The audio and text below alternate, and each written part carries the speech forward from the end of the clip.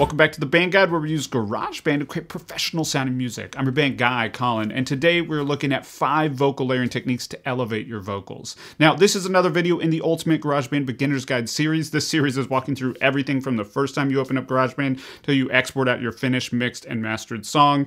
In fact, we've actually been recording and are about to start mixing and mastering our song together in the series, so if you haven't already seen the other videos, definitely go check those out and stick around for what's coming up next. But before we even get into it, I want to give you something. In addition to this video series, I put together the Ultimate GarageBand Guide. This guide walks through recording, mixing, mastering, gear you need, shortcuts, really everything you need to know, and it's completely free from link in the description below. So be sure to pick it up. It's really going to help you out. But let's go and get into today's video looking at 5 vocal layering techniques. Starting with technique 1, vocal doubles. Now, vocal doubles are kind of exactly what they sound like. This is where you're trying to double your vocal performance as close as you possibly can. So you would have a lead vocal, and then you would be recording again, not just copying and pasting, but recording again as close as you can to that lead vocal in the same tune and same timing.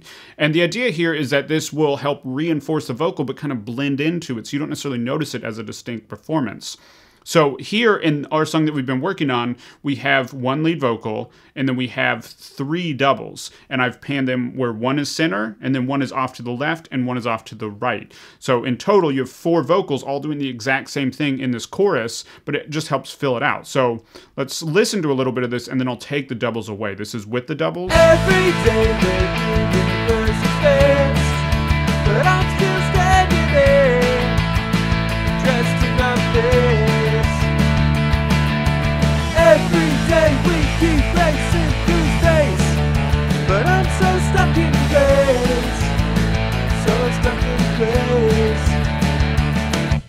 Right? They really help fill out that vocal. Now, this isn't mixed yet. That vocal would stand on its own a little bit better if it were mixed, and these will blend in a little bit better when they're all mixed in. But you still get a sense of how much this is helping fill in those vocals. And it's really important that if you want that big, full chorus sound, that you get it right when you're recording, meaning you get all these pieces there to give yourself that big, full chorus sound. So the other tip I have when it comes to vocal doubles is you can play with the arrangement of these. They don't have to always all be in. So, for example, in the verse, it's pretty common to have just your lead vocal, and maybe occasionally you'll have a lead vocal and a center double, or just a lead vocal. Or you could try something like what we have here, which is where you have just a center vocal, but then you have the left and right come in on the tails of phrases. Check this out. Lost my last job, can't lose this one all day long. I get no work done all day long. I get what have I done? And then here, everything comes in. My work is a nice apartment, maybe then I'll find a partner. So you can use these doubles to help the song kind of evolve and get bigger and smaller at key points, giving you more evolution of the song, keeping the listener engaged and interested, right? Okay, so that is technique 1, doubles. The key here is that you're as tight as you possibly can be in your tuning and in your performance. I highly recommend at least considering vocal tuning here to just level it up even more. If you've never tried natural vocal tuning, I'll link to a video above here that I've gone in depth on that. I've already tuned these up a little bit, so these are a little bit tightened up in terms of performance, and that helps them gel together a little bit better. It's really, really helpful. The other thing with vocal doubles is that I record them the exact same way. The exact same microphone, the exact same distance. Occasionally I might change out the microphone so there's a little bit of variation in tone, but I'm trying to get them generally as close as I can to the lead vocal so they just blend into it. Okay, let's look at technique 2, vocal harmonies. Now, vocal harmonies are very similar to vocal doubles, except that you're literally singing something different. So instead of singing the exact same melody, you're singing a harmony of that melody. So for example, here we have the lead chorus line. It's like they're calling your name on the way back. Then we just have a normal double. Then we also have never get over it. low harmonies. Oh. So these are just singing this. It's like they're calling your name on the way back home. And then we have high harmonies. You never get over it. So technically, I guess these are still lower, right? They're just below the lead vocal. But they help reinforce the lead vocal. Yeah, this song, he's kind of at the top of his range, so his harmonies are actually lower, but they help fill it out. It's like they're calling your name on the way back home. You never get over it. Oh. Right? Okay, so you can see how that helps fill out the sound in those vocals. Now, if you're new to harmonies, I recommend starting with very simple harmonies. So maybe just try an octave below or an octave above if those are in your range. If other than that, start to branch out into thirds and fifths. And if you're really not sure how to do that, just go note per note based on what you're singing. Figure that out on the guitar or keyboard, wherever you're most comfortable. And then what is the next note in a chord that you would play for each of those notes? And then just practice that melody. It's going to be a different melody, but with a little bit of practice, you can definitely do it. And again, vocal tuning can really help here. So don't shy away from vocal tuning. Again, check out that vocal tuning video I linked above just a second ago. Okay, let's look at one other way that you can use this, again, to kind of add a little bit of change in the song to keep it interesting and engaging for the listener. So here we have the harmonies coming in and out in different positions. We're the strangers that we were. Big and wide.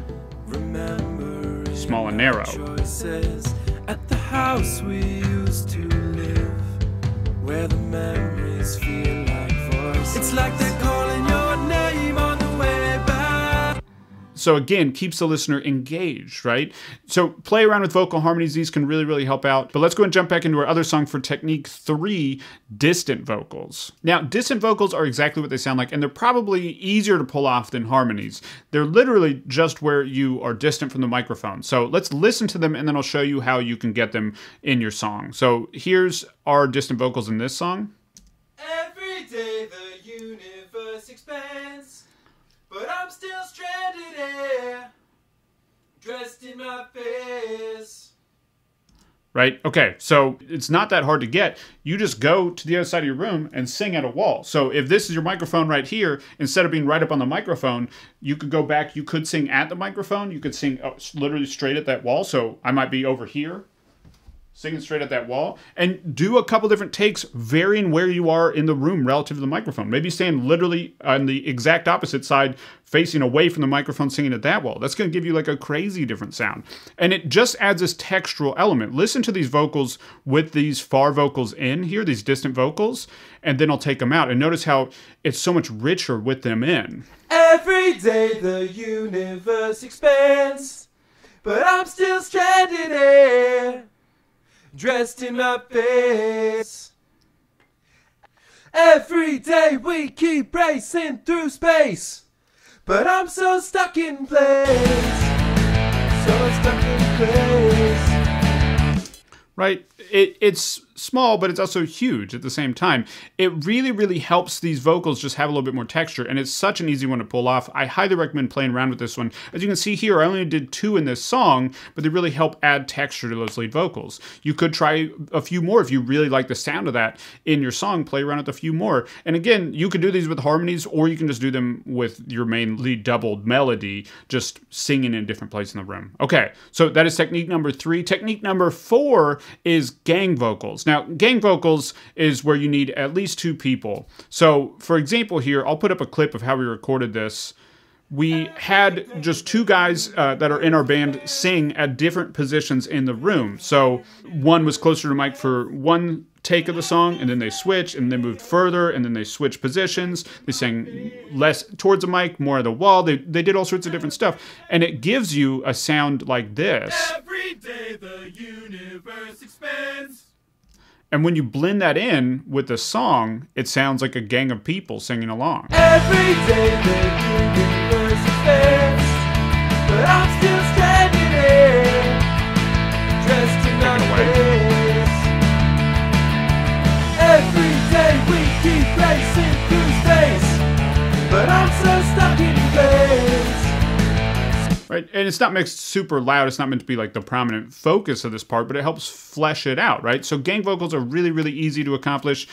Just get a buddy. They don't have to be great singers. Part of the beauty of this is that it isn't meant to be a perfect performance. It's meant to be tucked in and to give a sense of like an audience singing to some extent. And audiences aren't great singers a lot of the time, right? So having an element of imperfection is actually really helpful here.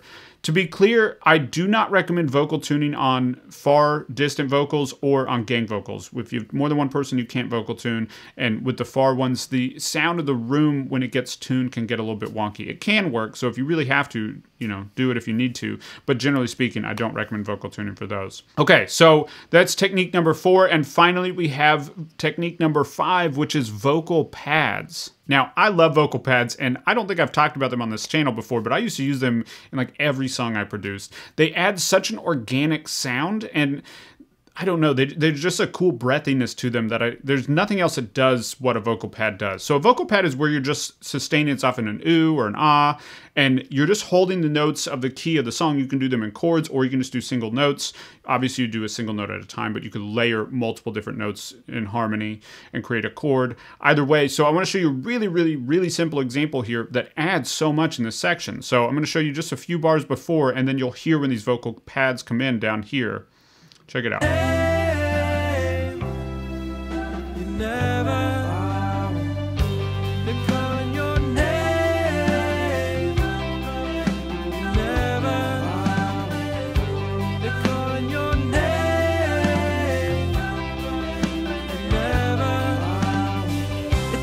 Okay, let's listen to them in solo really quickly.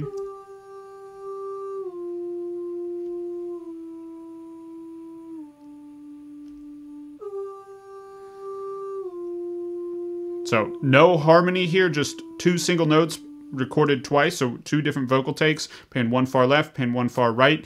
And these are fairly tuned. I just wanted them to be really, really accurately on the note. So again, don't shy away from tuning if you need it. So you can hear it a little bit here, but in the context of the mix, it sounds really natural still.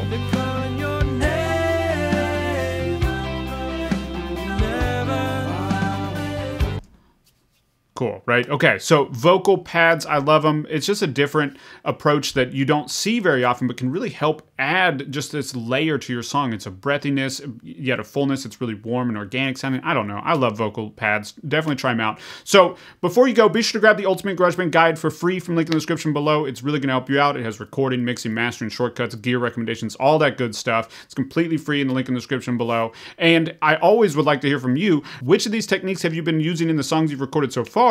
And are there any that you're going to try in upcoming mixes? Let me know in the comments below. I'd love to hear from you. If this video is helpful, be sure to like, comment, and subscribe, and I'll see you tomorrow where we're finishing out our recording with a few production touches that I like to call the sauce. See you there. One thing